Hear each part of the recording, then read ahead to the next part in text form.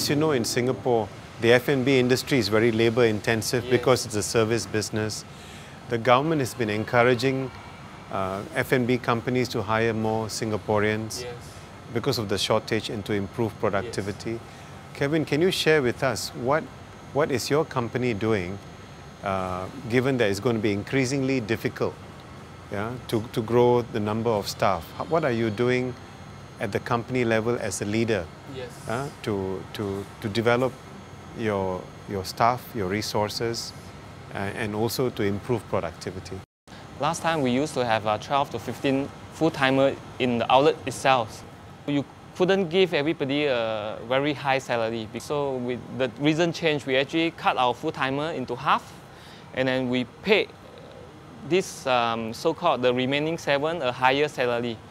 So the rest, we actually redesign our workflow in the outlet itself. So we make sure that students, the part-time, they can come in, they can learn. And then we work out incentive scheme for the key personnel in the outlets, just like a profit share scheme. You know, we want them to learn more, you know, how to help the company, you know, to learn more how to run the restaurant. So you're sort of expanding their job scope, yeah? Yes. So give them a lot more opportunities to develop themselves. We have to bring in value to the staff, and the staff have to understand, you know, the company for us, we can do a lot of things.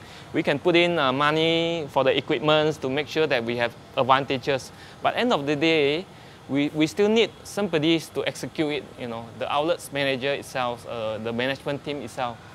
Yeah, so they have to make sure that they have the mindset, they have the thinking, in order to keep ourselves that's competitive in the market.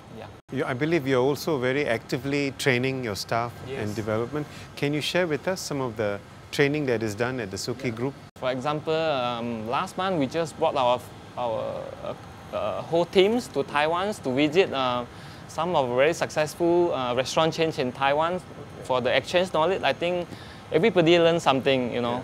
So because Singapore is a small country, so in order for ourselves to get more knowledge, we have to travel, especially to those well-developed countries like US, Japan, or Taiwan. So then we can see how people operate. So you get a chance to localize some of the best practice and ideas as well.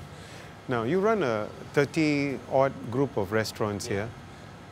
How can you describe a little bit about your leadership and your management style? Because, you know, in the service industry, managing full-time and part-time staff is very challenging, aside from turnover. But tell us, what is your leadership and management style like? You know that in our industry in Singapore, so majority of the people that work in the F&B industry is not highly educated. So I always use myself as an example. When I first came to Singapore, I couldn't, you know, speak English at all. So today I encourage them, you know, so never give up yourself, you know, to create more value so that you get a better life in future. So you motivate them that way by telling your personal story and how you started as a chef yourself, and I think that's a very compelling way.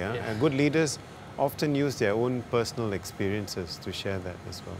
That's why I always told them, in order for yourself to grow, to have the thinking, you have to work in the restaurant like your own business. So this is for your own goods, not only for the company. From there, then you were able to know how to run a business and how is the business environment. So if one day they want to go back to Malaysia, so they want to run their family business, so at least they have learned something, you know. It's interesting, not only are they learning the skills, but you encourage them to be entrepreneurial, so that if they go back home, they're able to transfer those skills and successfully run the small businesses. Okay. Thank you, Kelvin.